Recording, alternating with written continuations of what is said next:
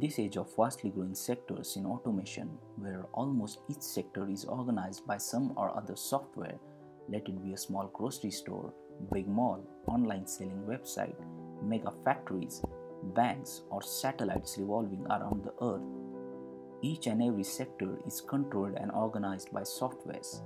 And with the next generation and their individual activities like health tracking, expense management, flight and movie tickets booking is also widely organized by softwares. But how this huge amount of different software stay organized and up to date with the changing requirements? Even though the software are fully automated, still to build and make them work, actual human input is necessary. And to remain organized, huge amount of manpower is required. And this manpower is outsourced by different companies from around the world. And we are going to see the top 5 countries who stand still behind this software industry. According to 2015 survey data, India is dominating this sector since last 12 to 15 years. India is the top exporter of computer services in the world, which holds 52% shares of the entire world's computer service industry. The other top 4 countries are United States, Israel, Canada, and Philippines.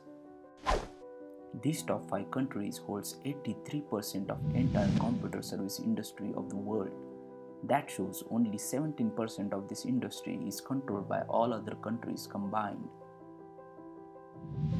Compared to top 5 countries and their average annual growth, Philippines is on the top by average annual growth of 26%, followed by United States and India with 13.5 and 12% of annual growth respectively, whereas the rest of the two has comparatively less growth.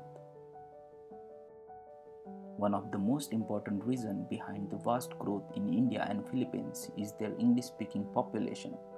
Still, there are many other factors supporting their growth. I hope you like this video. For more such informative videos, please subscribe my channel.